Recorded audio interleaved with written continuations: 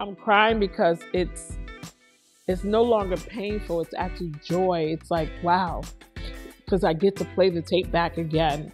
And it's just like, I'm proud that I'm here. You know, it took a lot and I had to do the work because a lot of times we don't have the willingness to do the work. And I realized that anything great worth having, you have to work for it. Yeah. You know, and I believe that I was worth it. So I fought for me.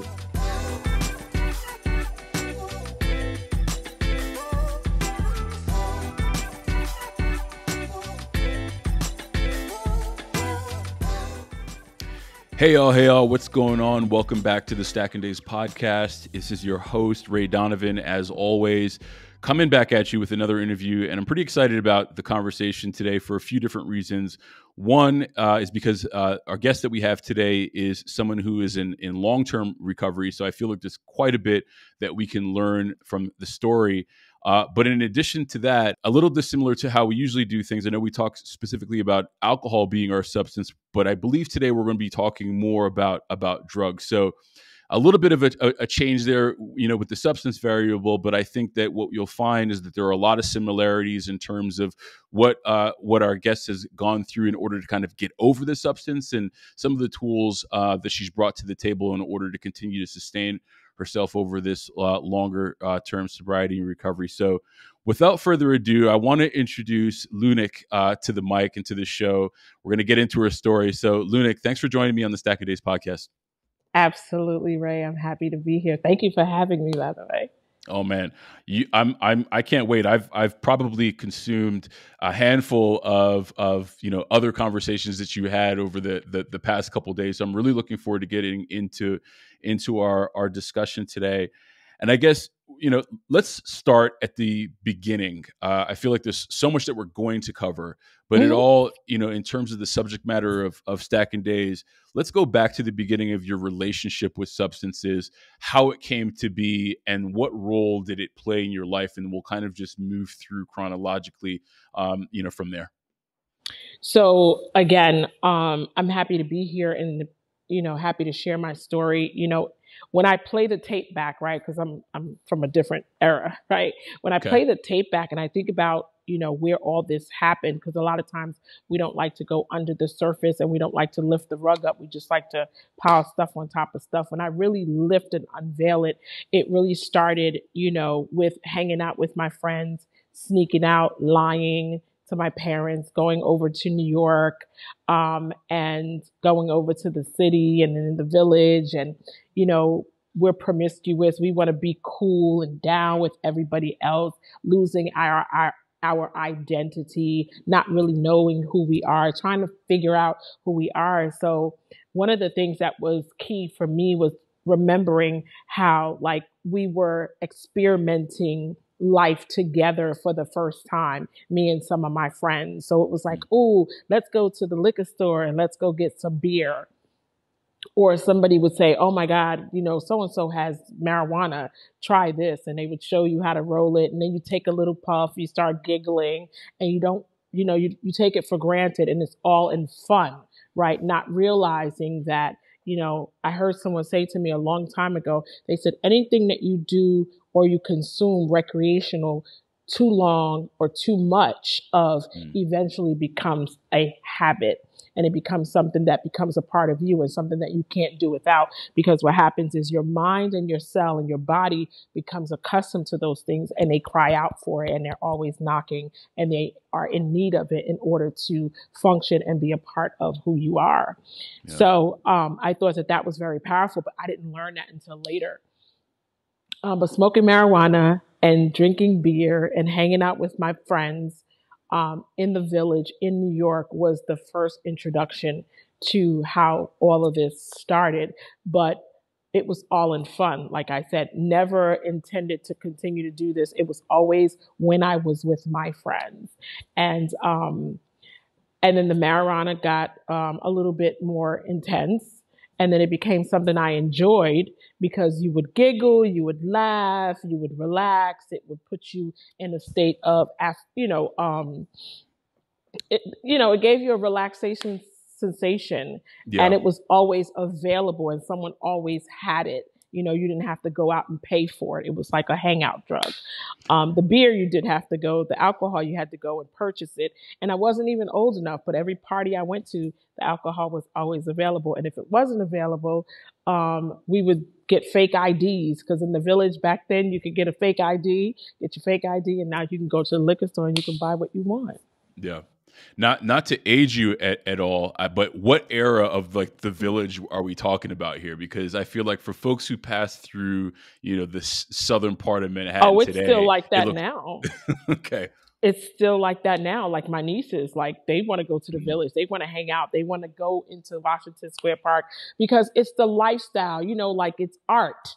It's Yeah. artsy, it's museum, it's the fashion. You know, it's always been the place where people go to just kind of start having fun for the first time and sneaking out of the house. And they don't necessarily have to try to, they don't need an ID to do things in the village.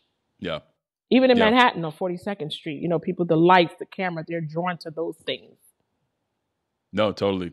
I totally get that. So you're spending a lot of time, you know, in the city as it's called, if you're in Jersey or Connecticut or what have you. Yeah. And so what does that start to look like for you then? I mean, you obviously are experiencing life. I don't think that's so dissimilar to, you know, to any kid, you know, who is in their, you know, in their mid to late teens trying to discover themselves. What is Right. it? What's the trajectory then look like for you from there? It was all fun and games until it got real. Getting in trouble for stealing my mother's car, going to a party, while my mom was sleeping. I packed my friends in a car, and you know, we went into a nightclub. We got drunk. The bouncer let us in. We didn't have IDs, but we were cute. You know, when you're cute, when you're a girl, you can kind of get away with a lot of Mhm. stuff that guys couldn't get away with. Stole my mother's car. Got busted the next day. I'm Caribbean, so my mother took a broom, a brush to me, you know, woke me up, flew me out, jumped out the bed, and I jumped, you know, into a taxi, and I just went to my sister's college and stayed there for 2 weeks because I didn't want to take. Am I allowed to cuss? Yeah, we're all I didn't want explicit. to take that. We're I didn't want explicit to take here. that ass whooping. I get it. I wasn't trying to deal with that ass whooping, so me and my brother fled because I took my little brother with me everywhere where he wanted to go. So, you know, and then we started hanging out in the city a little bit more. People started introducing us to different drugs, acid and, you know, mescaline. And we would go into like these house music clubs and just anything that would let us in. We were just having fun and enjoying life. And and that wasn't the peak of like my addiction, but that's where it started, you Mhm. know? I'm assuming that at this point, it's to you, it's just about exploration, right? You're It's not. We're just having fun and we're exploring, and it's only on the weekends and maybe once a week we would like forge paperwork and sneak out of school and be on the train and in New York and then back before anybody could notice we were gone. Yeah. I feel like so many folks can sympathize with that. We were talking about before the show. For me, similarly, you know, when I was in you know a young man, I spent a lot of time outside of the home doing a lot of things that you're talking about as well. And you know, in hindsight, you get it, but Yeah. at the Oh, moment, absolutely. you know, what I mean, you're not recognizing this could potentially, you know, grow into a problem for you. Um, Hmm. and potentially grow into a problem for the folks around you. So, when did that exploration turn into something a little less manageable for you? And you said it too, right? You said as a child wanting to be out of the house at a certain age, not realizing that that was what the escape was, right? Yeah, And I think for me, my parents were going through a lot. And, you know, my parents separated when I was really young. And, you know, my parents are Caribbean, they're Haitian. And so just being very structured in the household, certain things were like forbidden. So the sneaking out and all the things that I was doing it because I wasn't allowed to have friends. I wasn't allowed to hang out. So I'm like, what are you trying to keep me from? You know, yeah, had I known, yeah, in hindsight. But yeah, I think it spiraled out of control. Um, I'm not going to say it spiraled out of control. I was still having fun. I love smoking marijuana. I had it under control. It was never a drug. The alcohol or the marijuana was never the drug that took me out. That was the stuff I did when I wanted to. I never chased alcohol. I never chased marijuana. That was just something I liked to do and I enjoyed doing it. But if I didn't have it, it wasn't the end of the world and I wasn't going to do whatever I had to do to go get it. So with that being said, I believe it was like the very first time I tried cocaine, the euphoria that I received from that was like, what was that? I like that. And the first time I tried it was with a girlfriend of mine who picked me up it was the next day. So I experienced, I was raped, right? And she was about the only person that I could talk to about it at the time. So when she came, she was like, "Hey girl, what you doing? I'm gonna come pick you up. We're gonna go to this club, blah, blah, blah." I was like, okay. And I wasn't doing anything. And I was still kind of like in the shock phase of it. Yeah. And she picked me up. She had a $20 bill. And we was talking. And she was just doing it, while she was driving. I looked over and I didn't think nothing of it. I wasn't judgy or anything like that. And then I think I was sharing with her. I was like, "I have something to tell you." And then when I started to share what happened, and she was like, "Girl, here, take this. You'll forget all about it." And I was like, okay. And I seen her do it a few times. So I took my pinky and I put it in a $20 bill. And there I was, And then we went into the club and the music was whatever. My nose was wide open. And I'm just like, eyeballs is bulging. And we kept going in and out the bathroom. And that's what it became, And then at night after night, she would come get me. So now I became her hangout partner. And a couple of times, then she would invite more friends, and she would introduce me to other people, and then my best friend and her were already hanging out, and I didn't know that when they hung out, that's what they were doing, and so I was like, she said, "Oh my, so-and-so," I almost said her name, Lord Jesus, "So-and-so is about to come get us," and I was like, "Oh, okay." She said, "Yeah, she told me you guys were hanging out last night," and I was like, "Oh, okay," and then it kind of just took a life of its own from there. And I think it got bad when I found myself finding out where to go get it on my own because I didn't, she's at work or she's busy, she has a life. And now this thing, I liked it because I liked how it made me feel. It made me not think about it. It made me just took me out of my daily thought process, and it was just me burying it because I didn't want to deal, and I didn't kind of know how to deal with what was going on with me and what took place. Yeah, I mean, I know that you shared this before, but I just want to highlight how how traumatic I'm sure that event was for you and for any of the listeners out there listening to this. I've got a handful, I got a bunch of sisters myself. I got a daughter, you know what I mean? So when I hear things like that, I start to feel something inside of me here. And the fact that, because you didn't have the skills, because you didn't have the support, the resources, the circle where you lean to be able to cope with that degree of trauma and pain was to cocaine. And it was provided by someone that, as a friend of yours.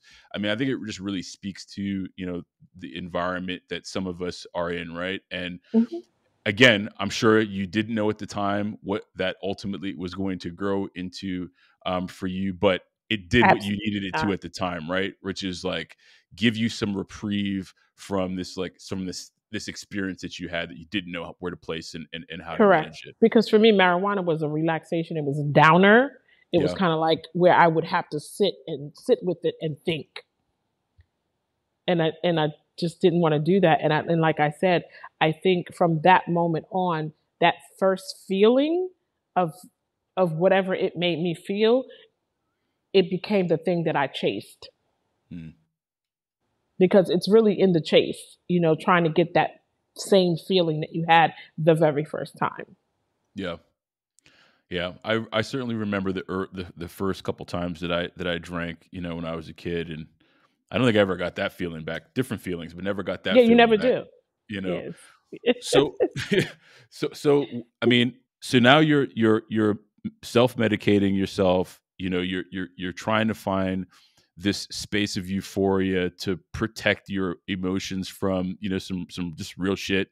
You know, what is the next you know, part of the journey look like for you then? I mean, was it something that was manageable for you, or In the was it beginning, absolutely.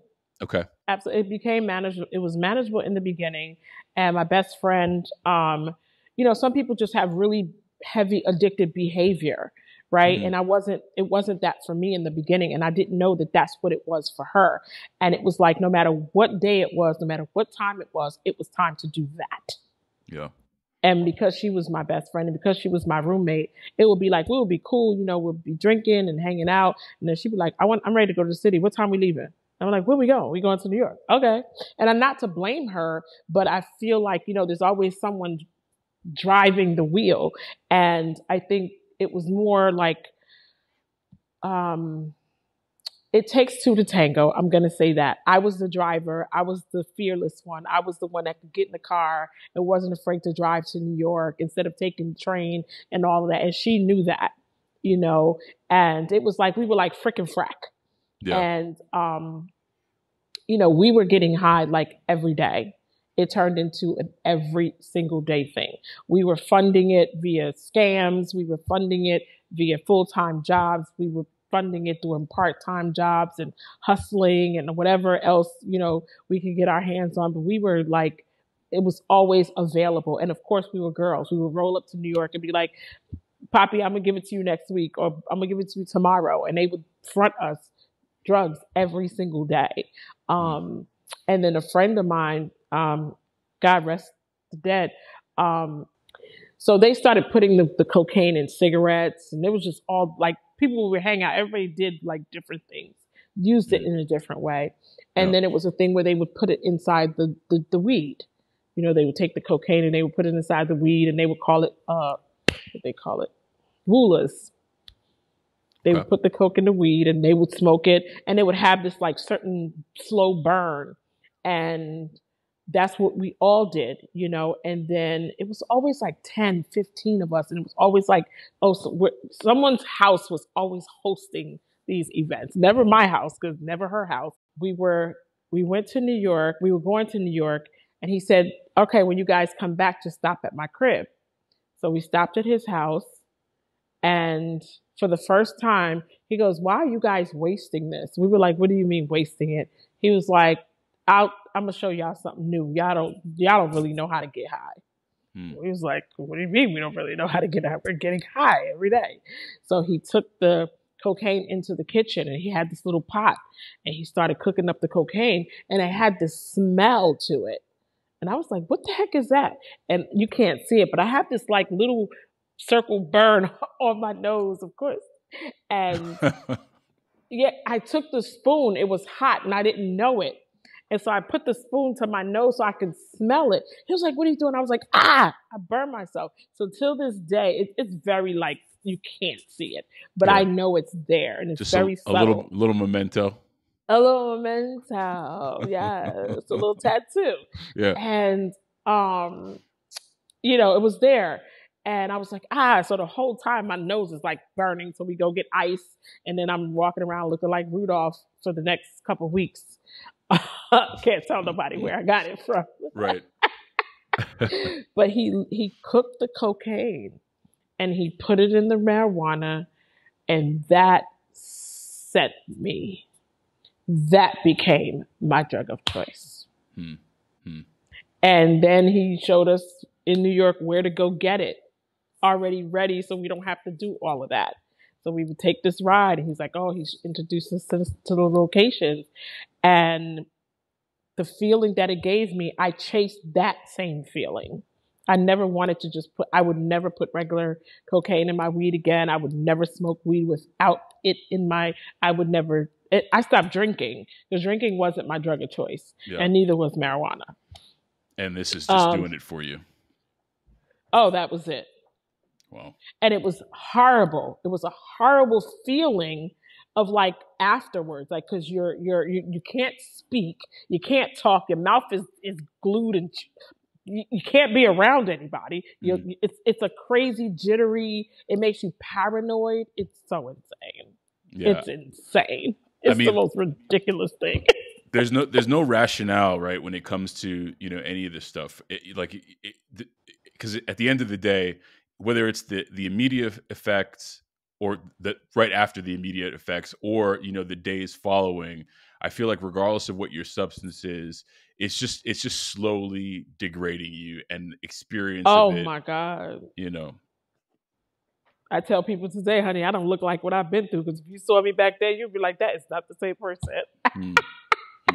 I was probably 90 pounds wet. Really? Oh. I posted the picture like back then and me now. People were like, "Who's that?" I was like, "Honey, that's me." They're like, "No way." So at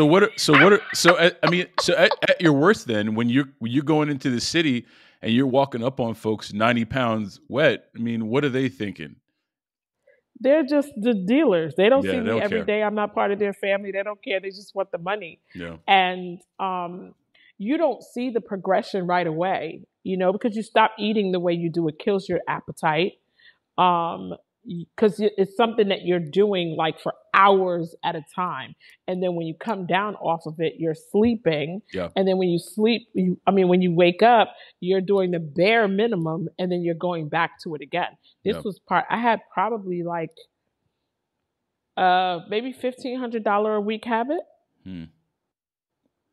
And sometimes it was more, depending on, you know, who you were hanging out with. Yeah. Yeah. I mean, I can understand, you know, certainly it, you know, puts you in a different space where you're not taking care of yourself. I guess is that the easiest way. No, I was a functioning, honey. I always got my hair done. I always got my did? nails done. I was always fly. I was that girl. I had 14 cars. Okay. Every time one conked out, I got me another. Always kept a job. I was always fly. My jewelry, always had my hair done. Me and my best friend, we were always fly. That's why people couldn't understand. They're like, how is this happening? You know, and always had, you know, male friends with benefits, you know, people that just looked out for us, took care of us. And then at the end of the road, of course, they're like, yo, you need to chill. What are you doing? Oh, I'm good. I'm just losing weight. I'm not eating as much as I can, you know, I don't have an appetite. And you start to make these excuses, and you wear big clothing because you don't want people to see that you've lost the weight. And then at some point you just stop looking in the mirror. I stopped looking in the mirror because when I did look in the mirror, I didn't like what I saw, and I didn't recognize the person that I had become, and I just didn't like what that looked like, so I stopped looking. Got you. I used to be able to put my eyebrows on without being in a mirror. I became a pro at putting on lipstick without a mirror. No, it's real talk. That's wild, Joe. That's wild. I mean, I was so proficient. I mean, at least that's wild. I thought it looked good, but I always went to the nail salon, manicure, pedicure, and I used to have a lot of hair. So my hair was always done. Like, that was a must. The exterior had to look good, but meanwhile, I was dying on the inside. Yeah, I mean, so tell me about that internal dialogue then, right? So you are obviously, you know, well kept externally, but when did the inside catch up and start taking its fair share of the conversation that you were having with yourself? Like, when did it start to become a problem that you had to figure out, a way to address one way or the other? When I realized at the end of the road, my best friend, was diagnosed bipolar. And is this the same girlfriend? The same best friend. Okay. And then eventually she went into the hospital and was admitted and was diagnosed schizophrenia. Wow. And I think there's some type of, allegedly it runs in her family. And this is not me putting her to shame in any way. We are still in touch till this day. We're better in touch now. We had partied for many, many years, and I love her. We did so much together. She was my ride or die, you know, and it hurts, you know, because I'm like, but for the grace of God, there go I.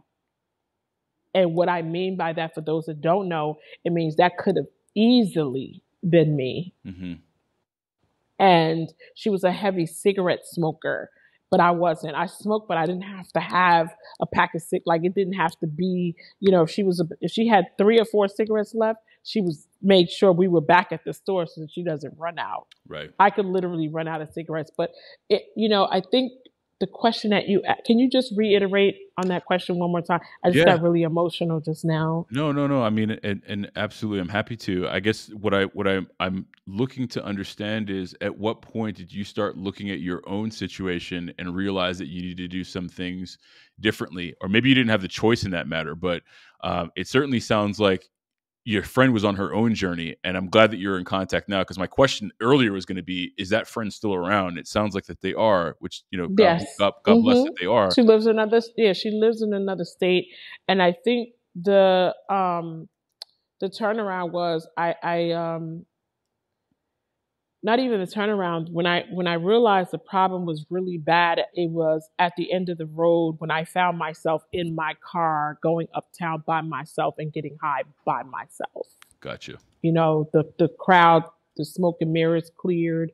Everybody that, was taking from me, because I always had money, they were taking what they needed. And I was I would supply, because you get a turn. Who's supplying the drugs this week or today. Right. And because I had to have it, and because everyone knew where I lived, and because everyone was already, had a front row seat in my life, I couldn't hide. Mm-hmm. And I started to feel like I was being used.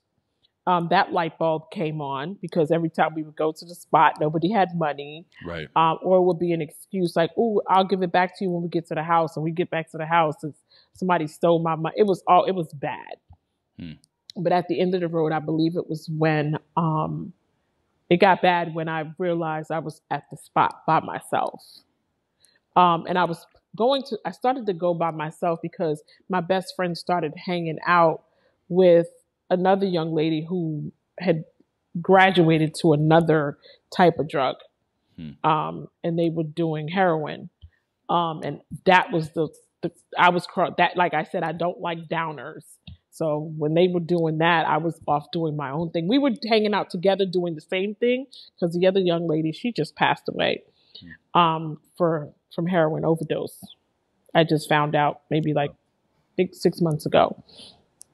I wasn't in touch with her, but we were all hanging out doing the same thing. But I noticed that they would be nodding off in the middle of a conversation, and I'm like, what's happening? And then I didn't like that part of it, so I just kind of went off on my own. So, I mean, what did that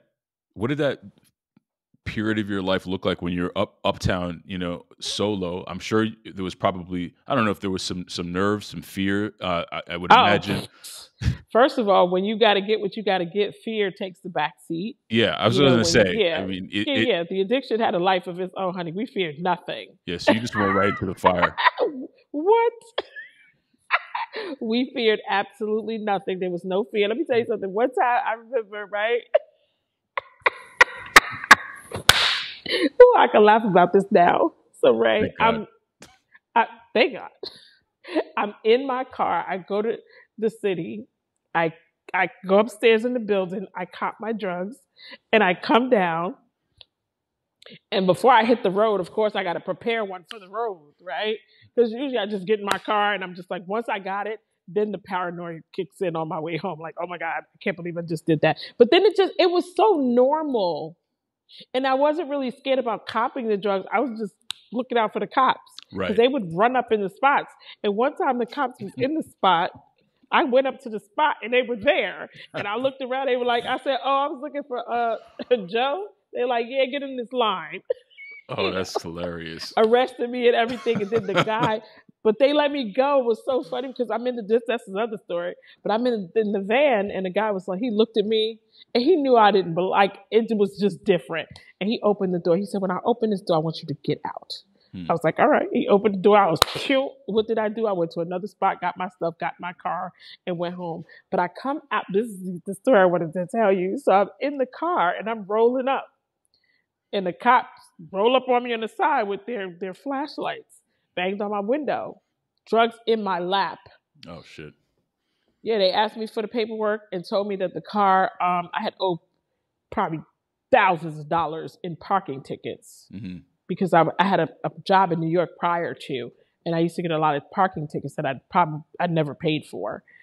And they told me to get out the car, called the tow truck, and towed my car and left me standing there. I threw my hand up, jumped into a cab, got in the back, and I said, "Can I smoke in here?" He said, "Yep." I lit it, and I smoked it. He dropped me off at home, but I still had my drugs. Wow. Yeah. Everything was all good, right?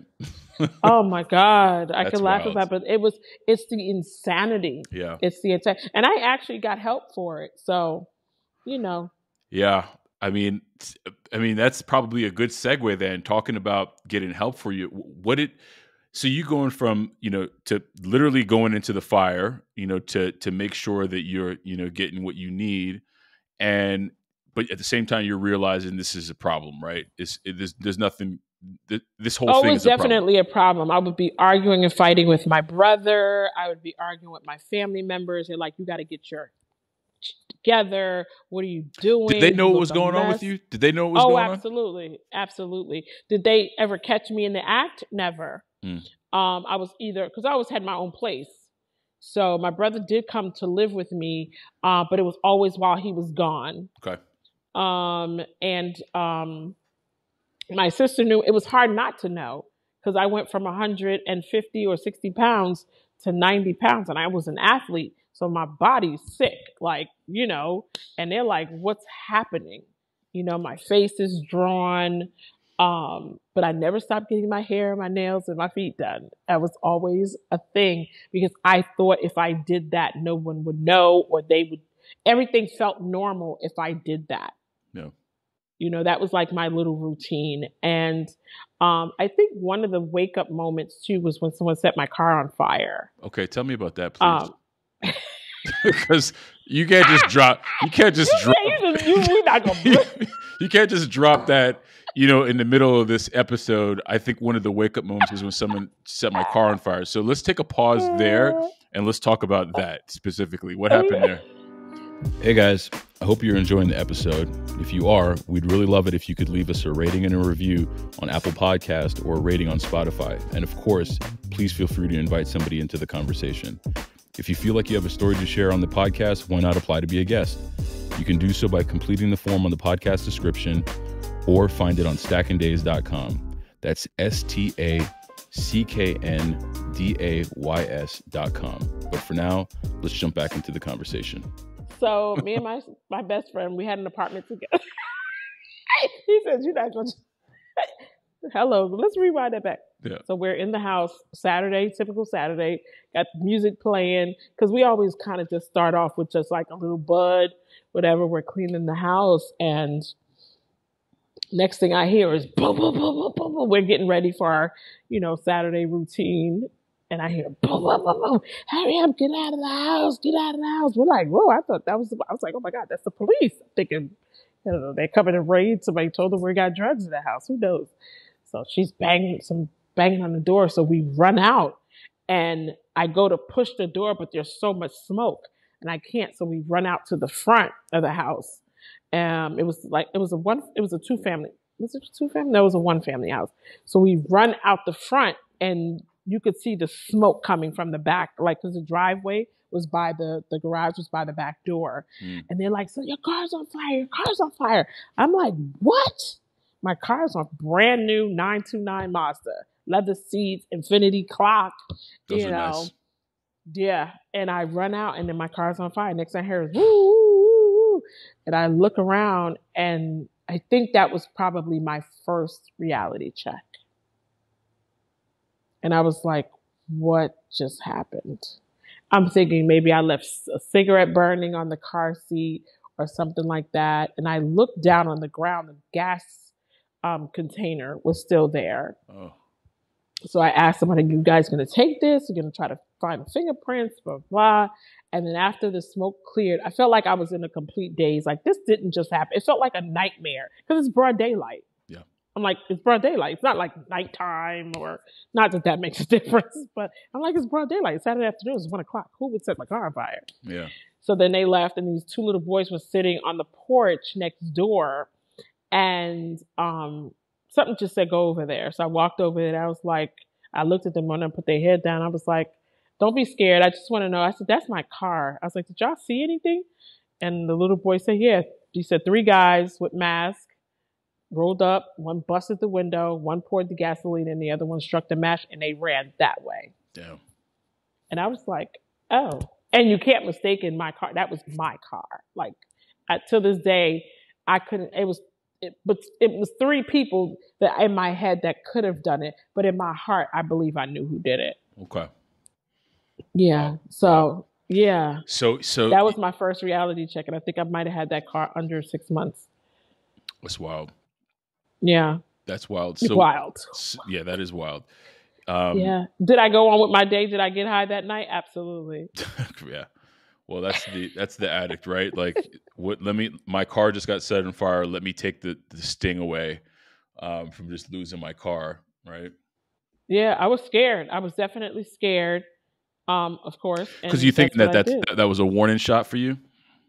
Yeah, I felt like I didn't do anything to anybody. The one thing I did think was I felt like God was trying to just get my attention, honestly. Of course, there was a credit card transaction thing that somebody tried to get me to do. And then when I saw it going bad, I dipped.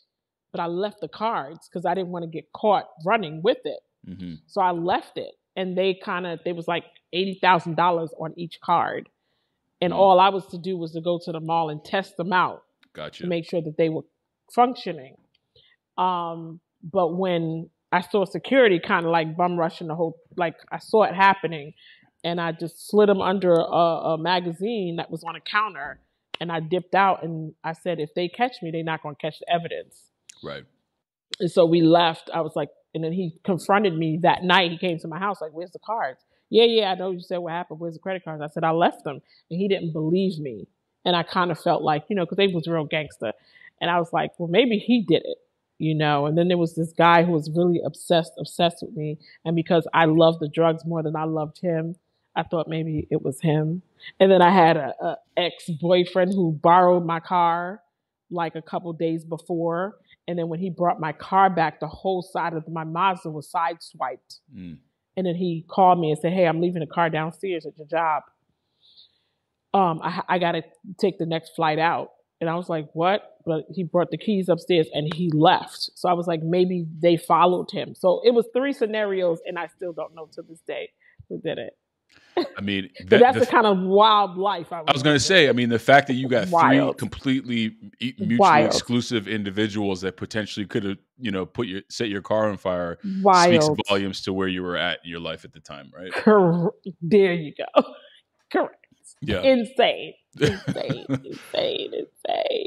So turn the page for us, Lunic. What does it look like for you? You now at least have some realization as to what's going on. I'm assuming you may be trying to figure out a way at some point to move yourself in a different direction. What did you do at this point? How did you start moving down a path that ultimately got you to where you are today? We'll get into all of that, but what was the turning point? I started hanging out with different people. In the workspace, I had gotten a different position.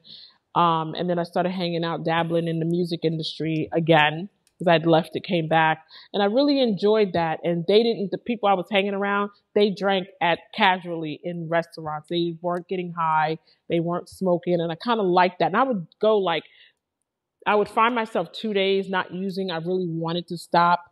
And then every time you stop, you go harder when you pick it back up, for those of you that do know. And then one day I was just sick. I was sick and tired. I was tired. I was sick of me. And I knew I needed to do something. And I really prayed. I used to always pray. I also prayed sometimes for every time I picked up the drug that it wasn't poison and that I wouldn't die from it. I prayed like that, like, God, please don't let me die from this. And I also used to pray, God, please, I want to stop using. At the end of the road, that's what my prayers were. I said, God, if you would just help me, I just want to stop. I can't stop on my own. I've tried. It's not working. What should I do? And I was sitting up in my uncle's office. I started working there. I was working there, and I remember running downstairs, and I picked up the phone and I started dialing 411 and looking through a phone book. This is phone book era.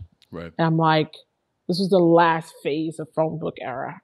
Uh, and everything was like not in business anymore. So I think the phone book was outdated. Like that was already, but I didn't know. I prayed, and that's where I felt God led me. Because everything I called in the phone book didn't exist anymore. So I was like, how old is this thing? And it was really old. And I was like, oh, girl. And I don't know what made me think of a phone book. And then I started dialing 411. And I was like, can you please put me in touch with any rehabilitation centers for narcotics in the area? And I finally got to a place called Turning Point in Secaucus. Okay. And the lady was like, oh, well, we don't, what's the problem? I started telling her, I said, if I don't get into a rehab, I knew nothing about rehabs. I had never heard of a rehab. I did hear my sister say, you need to get some help. You need to go and, but she never said how. No one ever said, you got a problem. This is what you do about it. Yeah. And so I was like, there has to be a drug program. And that's what I was looking for in the phone book, like drug programs or whatever. And that's the name rehab and stuff came up. So I called the place called Turning Point. It was in Secaucus. And the guy, they were like, they don't have no beds. I said, if you guys do not get me into a facility or sign me up or come pick me up or something, I'm not going to make it till tomorrow. And the guy said, hold on. He came back to the phone. And he said, okay, what type of drugs are you saying? And he said, if I can get you a bed, what you have to do is you have to go to a place, and I don't know where, but you got to they got to sign off on a dirty urine. And they have to fax it by 5 p.m. today. Got in my car, dashed, and I called, made a couple phone calls. I looked, he gave me 2 phone numbers, and one of them actually worked. He said, I don't know if these 2 places are still, doing this, but there was a place in Newark on William Street. I went down there. The line was long. The whole room was full. I walked right up to the counter. This guy standing there. And I said, hi, sir. I need to give a dirty urine before 5 o'clock. He goes, so does everybody else. Yeah. But they really didn't have to give dirty urines. I said, listen, this is my situation, blah, blah. And he took my hand and he gave me a cup. He made me go pee. And I gave it back to him. And she was like, whoa. And he signed off on it and he faxed it. And then he said, after he does it, call me. So I called a cousin of mine and I told her, I said, meet me at this place because I have to give a dirty urine. I want to talk. I feel like I need to talk to somebody. And she was like my ride or die.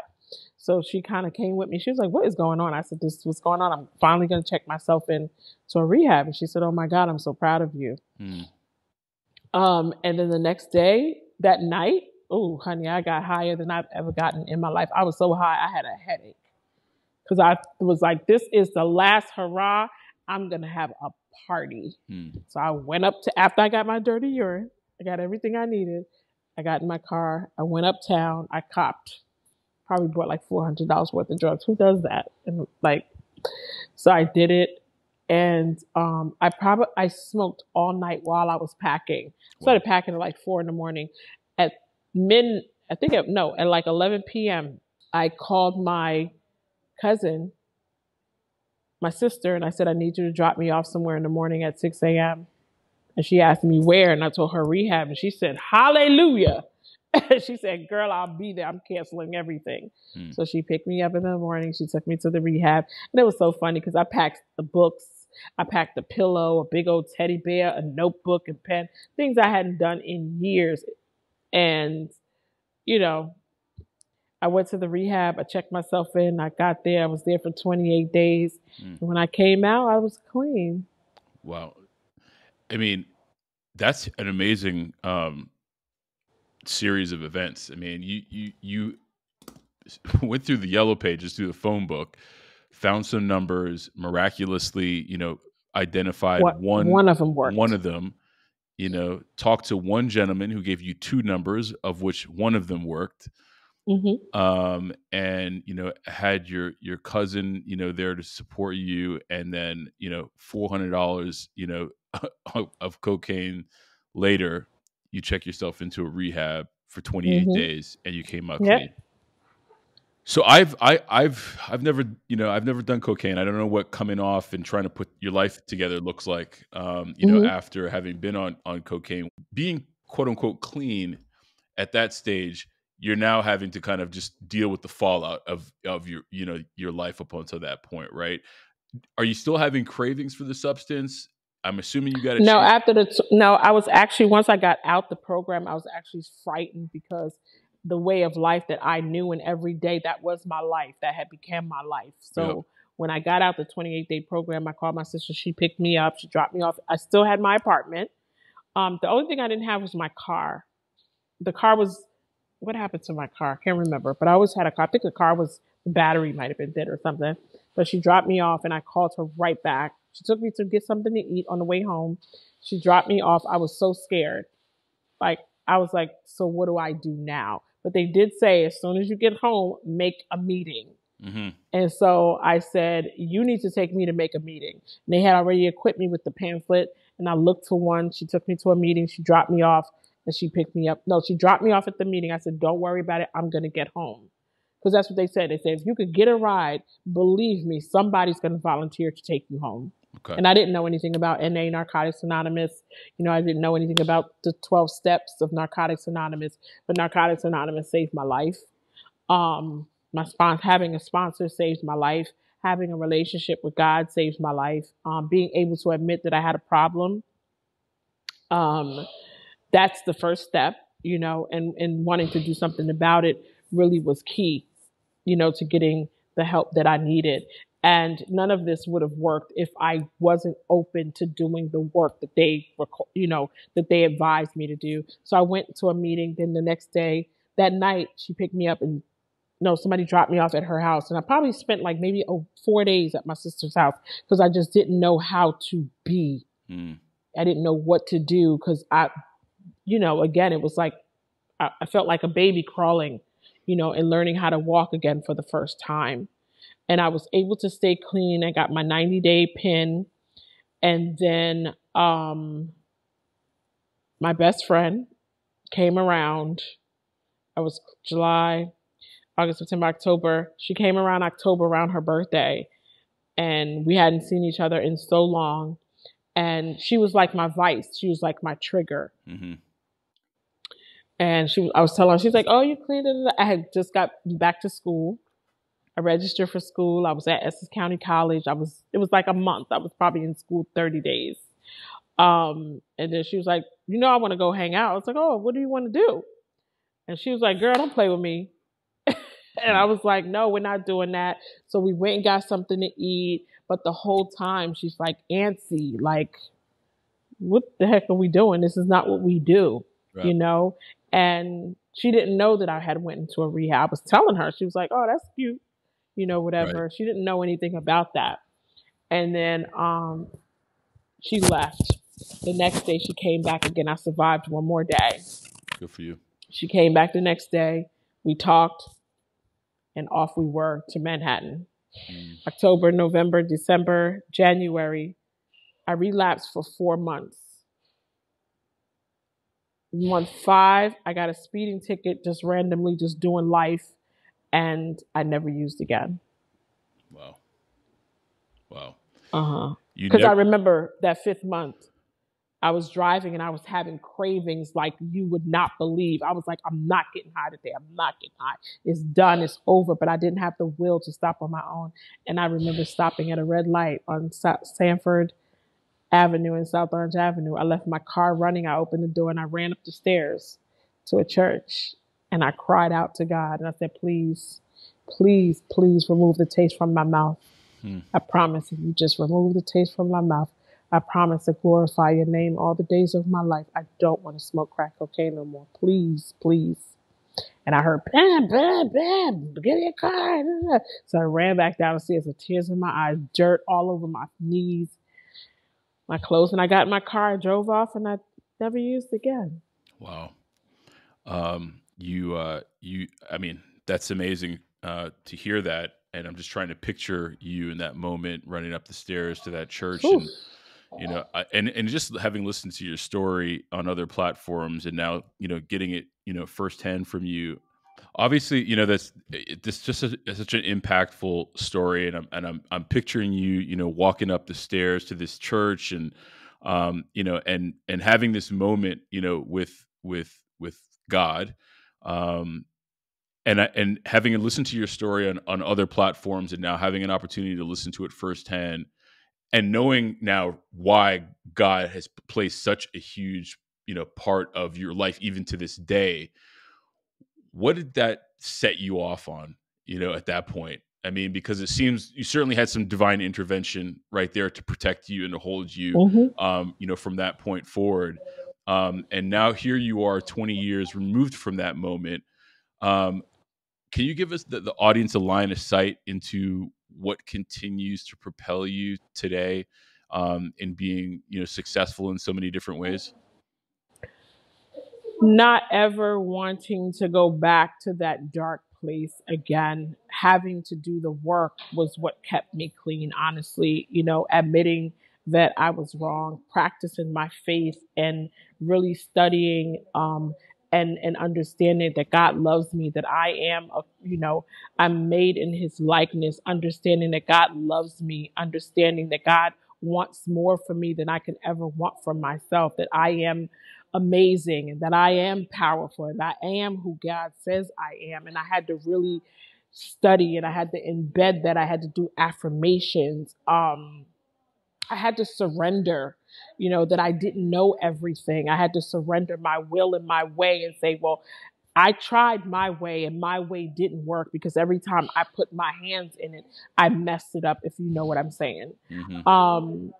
I had to realize that I had to social distance myself, from people, places, and things. I couldn't hang out with her anymore. I couldn't hang out with the people that I used to hang out with, because all those people were triggers for me. That's all we had in common. And when I relapsed with my best friend, I realized at the end of the road, although we've known each other since we were children, I realized at the end of the road, that's all we had in common. Mm.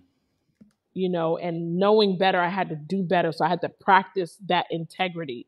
And then, as I'm practicing integrity, I realized that, the self acceptance, realizing like I did wrong. I made mistakes. I made a lot of bad choices. I had to learn to forgive myself, forgive other people, because I hurt a lot of people. Yeah. um, the humility part was big for me. I had to humble myself and realize, like, you don't know everything. Yes, get a sponsor, get the help that you need. And just the steps of Narcotics Anonymous really helped me. I had to right my wrongs, like, make amends with people that I hurt. But at the end of the road, Ray, I realized that I really hurt myself, Yeah. and I was able to mend those relationships. I was able to mend the relationship with my sister. I was able to mend the relationship with my brother. I was able to mend the relationship, with, so crazy, because when I got out the 28-day program, I went back to the relationship that I had tarnished with my ex-boyfriend. He wasn't my ex-boyfriend at the time. He was away in college. I was here using, and he didn't know the excessiveness of how I was using. Mm-hmm. I went into the 28-day program and wrote him a letter while I was there. I had to admit to him while I was there what was going on with me and what I had done. Yeah. And every time I emptied your bank account, that's what I did. That's what was happening. No. And, they tell us in Narcotics Anonymous that it's okay that those people don't forgive you. Give them their grace and give them their space, but work on your relationship with yourself.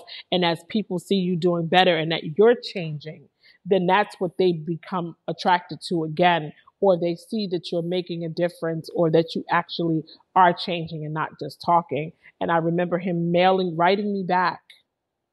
And I was so shocked, but I didn't know what to expect from the letter. And he taped the keys to the house to that letter and said, "I'm here, come home whenever you're ready." And it was a first class ticket waiting for me to come home.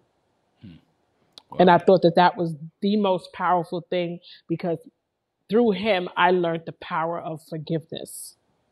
I was like, wow. Yeah. That was big, because he had a really big heart. But I was able to get myself in a space where I started going back to church again. not practicing religion, but just I had hope. I had a lot of hope, and I started giving back. I started laughing again because laughter became my medicine. I love laughing. Like when I laugh, I mean, I really laugh out loud. I don't care who. And I'm like, people always say, shh. I'm like, if you guys knew what I've been through, you would be so happy that I'm laughing. You'll be like, wow, now I know why she's laughing. Because there was a time where I didn't laugh. There was nothing funny. Now I can hear the birds chirping. I can hear things that are like happening around me, things that I ignore because everything was about the mission of the getting high. And I'm just grateful that I have a relationship with Christ, that I was able to mend a lot of relationships, that I was able to go back, and start doing the things that I love. I started a business, the business is called God is Great, and I kept my promise, because I was facing 10 years in the federal prison, during this time for all the things that I did, to get one more. A lot of people think that, when I say God is great, I am living proof. It's very powerful. It's a powerful statement. It's my story. It's your story. It's a lot of people's stories, that we're still here to tell the story. And it's only through grace. Yeah. It's only through mercy and favor that we're all here. Yeah. I do agree with you on that. I mean, and I think you have that divine grace, right? Which is what you're talking about. And then on the other hand, you also talked about the grace that you started to give yourself, in addition to the other relationships that you've mended and healed intentionally. How long did it take you to get to a point where you were comfortable with yourself and where you were able to give yourself the grace and where you were able to shed some of the potential shame and guilt that you were carrying, from those days? Were you the first person in line or were you the last person in line? I guess is what I'm trying to get at here. I was the person throughout because I had to put myself in other people's shoes. Yeah. And I had to say, wow, and it wasn't like hurt where I hurt people that loved me and cared about me and wanted to protect me. And I was like, don't tell me what to do. I stayed away. I stopped returning phone calls. I stopped answering my door. I didn't physically hurt anybody or anything like that, but I knew, like, when my mom looked at me, her heart was broken, Yeah. And I know that when I crossed that stage at graduation at Montclair State University, my mom was happy. My mom was proud. When the judge gave down that sentence of house arrest and not the 10 years, my mom was relieved. I bet. And I remember saying to the judge, I said, Your Honor, I'm no prolific speaker, but my mom is a praying woman, and she's here in this courtroom today, and I know that I've embarrassed her to the 10th degree.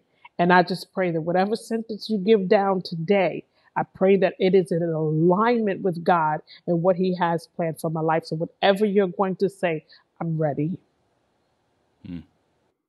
Amen. Amen to that. Yeah, and I think that was the I started to forgive myself in a way where I was like, I stood up for myself. I stopped beating myself up because I realized I had to play the tape back. What made me pick up that first, not the first drug, but the one that propelled me out of control. And when I got with that, there was a sense of freedom that happened for me. Yeah. Yeah. And I don't know if it's your part of your story as well, but in order to have that moment, you have to confront the pain that got you there in the first place. Oh yeah. I'm crying because it's no longer painful. It's actually joy. It's like, wow, because I get to play the tape back again. And it's like, I'm proud that I'm here. It took a lot and I had to do the work because a lot of times we don't have the willingness to do the work. And I realized that anything great worth having, you have to work for it. Yep. And I believe that I was worth it. So I fought for me. I love that. I fought and I kept going back to, if I could tell that 13-year-old girl that was like promiscuous and wanting to sneak out the house, what would you tell her? And I told her that I loved her. I told her to be careful. I told her to watch out for people that didn't love her. I told her a lot of things. Yeah, I told her to stop trying to act like you know everything. Yeah. I talked to her. No. Yeah. I love that. I mean, I do find that, in this journey, and I mean, I'm 3 years removed from my own substance, and I Amen. oftentimes find myself, having conversations with that young version of Ray, and trying to impart some like retrospective, wisdom, advice, and also just some forgiveness, right, for the path that is ahead of that 13, 14-year-old Ray. And that's tough. That's a tough space to be, but it's such a gift that one can give oneself, right? Is to have Oof. that dialogue with yourself. And I'll tell you, I don't know if I would have gotten to this place developmentally if I hadn't have been through some of the darker days that I have been through in my own life. And I don't want to put words in your mouth, but that's what I'm hearing when I hear you Oh recount, yeah. Oh yeah. your I experiences. believe that everything that I've been through, I literally had to go through to become the woman that I am. Mm. I wouldn't take none of it back. And I share this all the time. I tell people, like a lot of people that are clean from drug addiction, that are clean from alcohol or sex addiction, I honestly feel like because I have found the drug that I like, that chemically, like, It's like that and that perfect fit, right? right, right. And I tell people all the time, a lot of addicts don't like to admit if I could continue to get high successfully, I still would. Mm. People don't understand, don't Yeah, like to admit that. yeah, it's the I don't want to deal with any of the consequences, both physically, Correct. socially, Emotionally, emotionally. yeah. I want to. I wish I could use successfully. I'm glad that I don't, but I wish it didn't. Not that I wish I could, like right now. Like Right. I wish I could have and balanced it where it didn't wreck me. Yeah. I think a lot You of get folks what do I'm that. saying? I think a lot of folks Yeah. do that. Like if you think about, and I don't, again, drugs have never been the cocaine, it has never been an issue for me, but at least in alcohol, a lot of folks get to a point where they try to moderate, right? Because they Oh think yeah. that moderation is going to allow them to be able to manage this thing so they can continue to do the thing, Hmm. and also live this other life. And for some, maybe that works. I don't know. I've never met anybody that it does who has an actual issue with the substance. It certainly didn't work for me. So I hear you on that. And at least for me, I decided, I was like, I can't touch this stuff. Cause I, Right. 7 times out of 10, things are probably Mhm. okay. But it's those three times out of 10 where the car goes totally off the road and I don't know, where it's going to end up. You know what I mean? I don't know where it's going to end Right. up. Um, Right. I always say we got to do the work, though, the internal work. We got to dig and we got to figure out like what's going on emotionally. What did we do or what did we not tap into that we're not comfortable talking about? That's why therapy was huge because I was sent to therapy by the judge, mm, you know, because she asked, I broke the story down. I wrote her a letter and I told her what my issues were, why I was using and why I did some of these things that I was being accused of, and she got me the help that I needed. And that was part of my sentencing, if yep, you will. And I was grateful for it, but I think once I got to the root and was able to talk about it and to actually, because I still go into the rooms of Narcotics Anonymous and okay, I raise my hand. My name is Lunic and I'm an addict and I share where I am because what happens is as addicts, we replace one for another. mm, We don't like to admit it, but now I'm like a whole beast at my business. right, I'm glad that I found a place where I can explore and put this energy, but they also say the quote, the way you do one thing is how you do everything. right, So I really believe that, but I like the way I channel my energy and I like the fact that I have somewhat of a balance now where I can go to an NA meeting or I can do a podcast like this or I could call my sponsor and have a conversation with her. I can go to church and I can release. I can meditate, and have these moments of like, num yo horenge kill, I love that. But For yeah, those out yeah. there who don't know, that is a Tina Turner reference. Yes, from a movie, Yeah, of her meditating, yeah. right? I love that. We're gonna, so if no one, if you've caught anything from this episode, for those who are listening, God certainly is great. And I want to highlight God is great apparel as well. So we'll include the link, obviously, Mm. to your line in the show notes, Thank you. because you've turned into, quite the entrepreneur, and quite the, the advocate for spirituality, as well. I read somewhere that you were practicing to be a minister. I don't know if you actually have become one I at this am. point. Okay. I'm licensed. Yeah, I'm a licensed minister.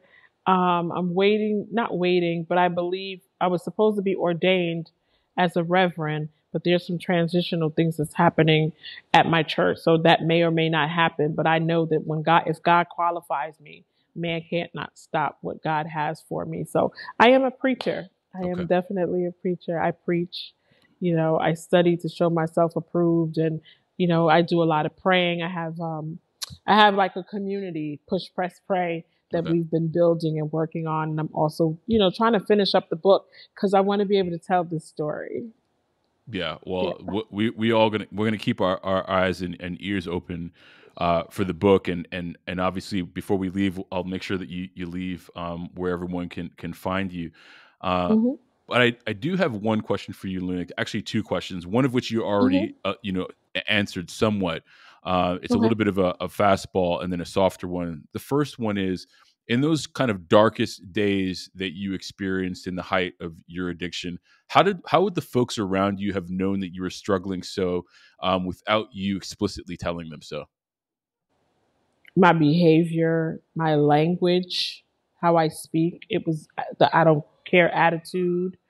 I was 160 pounds, 50 pounds. I was very healthy. My body was like, I was an athlete. And once you get, you work out and you have that, it's kind of stays with you.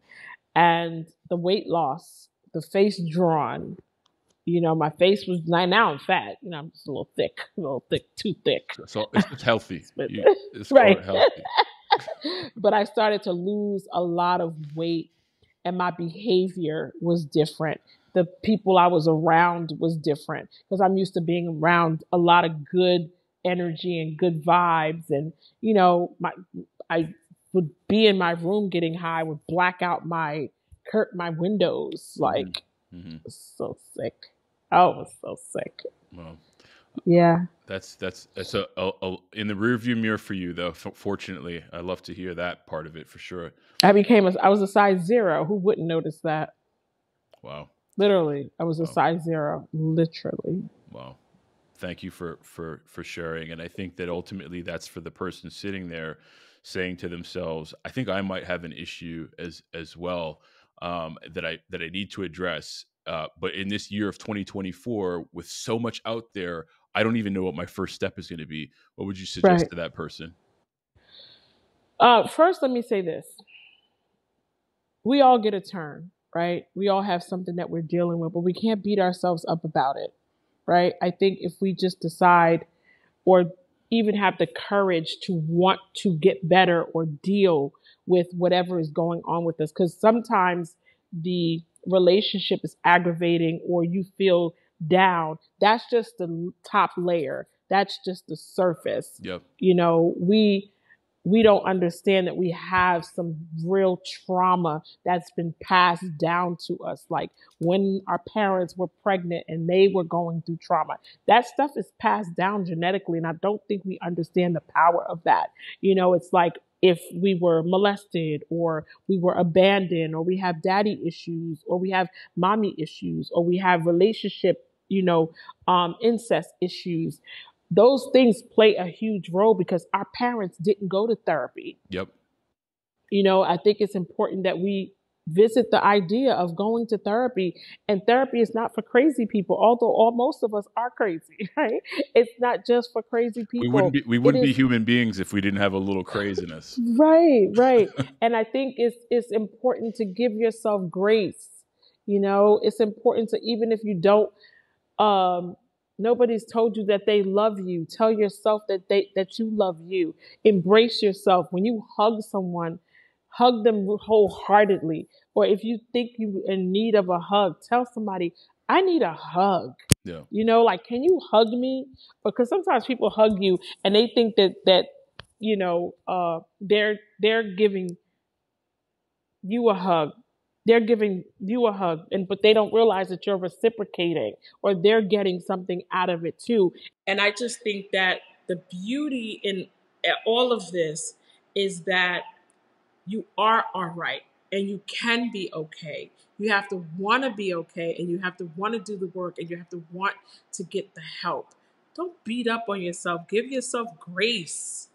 You know, like, you made a mistake. You are not your mistake. You are not your parents' mistake. Like, you are important to Christ. You are important to God, Allah, the universe, whatever you want to call them. You have great purpose on your life. You are important. The thing that you went through is not simply just for you. I didn't go through all of this darkness and all of this drugs and all of the rehabs. It wasn't just for me. It was literally to give somebody else hope. Yeah. So that I can now help somebody else, and then they could turn around and they can reciprocate it, and they can continue and keep the ball rolling. Because none of us, you know, are perfect, and we need each other. I totally agree with you on all of that. Thank you so much. I want to make sure that folks know where to find you, Lunic, once we put this out. So could you share where folks can find the apparel brand, where they can find you and your motivational messaging and anything else that you're working on? Sure. So my name is Lunic Adisson-Boyd. I am an entrepreneur. I'm also a minister. I am also a serial entrepreneur. I do many things, but one of the things that I do that I love the most is I love serving. That's what I do. And God is Great Apparel is a service. You know, GodIsGreatApparel.com is the website. So God is Great Apparel is the website. God is Great Apparel on Instagram. God is Great Apparel on Facebook. And my personal Instagram and Facebook is I am Lunic, the messenger. IAMLUNIC, the messenger. And yeah, that's how you can find me. Well, Lunic, thank you so much for bringing your story and your message to the Stacking Days podcast. I really appreciate, getting a chance to chat with you. I got to get my hands on some of your apparel so that I can wear it while I'm on the show here. So I'll reach out separately for that. But thank you so much for spending some time. Really do appreciate it. Okay. Absolutely. And I pray that you guys will find me during the holidays. I'm looking for a local pop-up in New Jersey because we closed our store in Livingston Mall back in February. So we're strictly online, and that's GodIsGreatApparel.com. Thank you so much, Ray. I enjoyed our conversation. It was good. You got it. I hope it was helpful. Oh, I think so. Guys, go find God is Great, especially for the holidays coming up. And we'll be back next week with another episode of Stacking Days. And please, until then, be well, one day at a time. Peace. I appreciate you guys listening to the Stacking Days podcast. I hope this episode added value to your recovery and wellness journey. Before we go our separate ways, let's connect on social. You can find us on TikTok and Instagram at Stacking Days, or via the website www.stackingdays.com.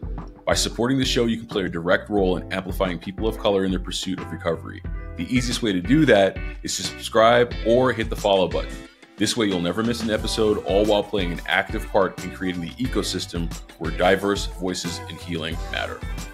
This show is for the purpose of education and connection and is not a replacement for therapy or recovery care. For more information on the resources and support available, take a look at SAMHSA and some other resources shared in the description. Until we meet again, be well, one day at a time.